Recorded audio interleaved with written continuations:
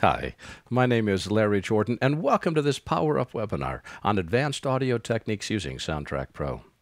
The goal here is to show you some of the secrets that you may not yet have discovered inside Soundtrack. And if you have not yet discovered Soundtrack, you're missing a treat, because the audio capability inside Soundtrack is far in excess of what we can do inside Final Cut Pro. And I want to show you how to take and make the most of it. Now, if you haven't had a chance to look at Soundtrack Pro, be sure to review one of our introductory webinars that walks you through the interface and how to get stuff working. This is an advanced class, and we want to show you some of the advanced techniques that can make your life a lot easier when it comes to editing audio. The goal for this session is to show you a variety of advanced techniques in Soundtrack Pro that can speed your audio editing and your mixing. Specifically today, I want to cover sending files from Final Cut Pro to Soundtrack Pro, preference and file management in Soundtrack Pro, editing and exporting operations inside Soundtrack Pro, plus exporting multiple audio tracks from Final Cut Pro. Also, I want to show you how to conform multiple sequences from Final Cut sent to Soundtrack for mixing. And as I said, we'll talk about exporting from Soundtrack Pro. Let's start first with taking a look at how we send files from Final Cut Pro, because if you don't understand how to start, all the advanced technology in the world won't help. In the past, I used to make a difference between an audio file project and a multitrack project. Now, I send everything to a multitrack project, since it's easy to repair a single file from within a multitrack project. When you're sending files from Final Cut to Soundtrack, there are four things that don't transfer: Final Cut Pro audio filters, stereo pan settings, although mono pan settings do transfer, audio fade in and fade out transitions, though crossfades and keyframes do transfer, and audio generators, specifically tone. Let me show you how sending works. This is a recent episode of Two Real Guys, which is a podcast that Norman Holland, on the left, and myself, on the right, host, that talks about the aesthetics of visual storytelling as opposed to the technology. This is an edit from episode 12, which posted a couple of weeks ago. I want to send all this over to Soundtrack for a sound mix, and we'll be working with pieces of this throughout the exercises today. What you do is you select your sequence inside the browser. It is possible to send directly from the timeline, but I found the browser to be a lot more reliable. Select the sequence inside the browser, go up to File, go down to Send To.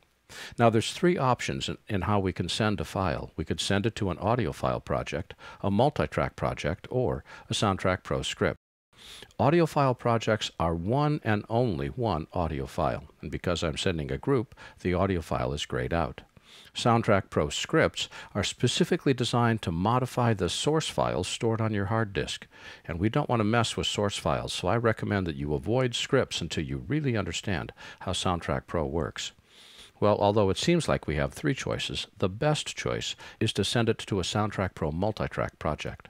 When I do, it opens up the Save dialog, and we get to give this a name. We get to give it a location on where we're going to send it. Most of the time, the default settings are fine, and that's what you're looking at here. But sometimes you may not want to open Soundtrack immediately. Say it's the end of the day and you want to send the file to Soundtrack so you can start work on it first thing in the morning, in which case you would uncheck the first line, which means that you'll be able to output your file so that Soundtrack can read it, but you won't start Soundtrack, the application. Most of the time also you want to see your videos so you know how to spot your effects into the video, but sometimes when you're working with something that the video is not important, and a lot of my audio podcasts is the case, then you don't want to include background video. This means that the audio will transfer, but the video will not. Another good reason not to do this is if you know that you're looking at a really long render session to be able to see anything. You may not want to have the background video render while you're waiting for it to get into Soundtrack. The one checkbox that should always be checked, and in fact I would argue with Apple that it should not have been a choice on our part at all, is this bottom one. You always want to make sure that Save Project with Latest Clip Metadata is always checked. So leave this one checked, never uncheck it. Be sure to include video if it's relevant for your project, and as I said, the default settings most of the time will be correct.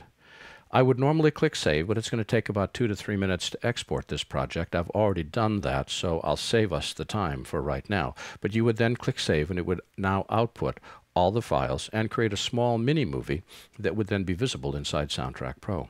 One note on this movie, by the way, Final Cut creates what's called a reference movie.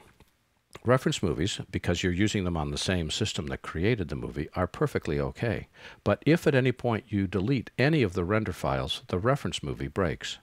If you need to work on this project for a long period of time, it's better to create your own standalone movie and import that into Soundtrack rather than create the background video here.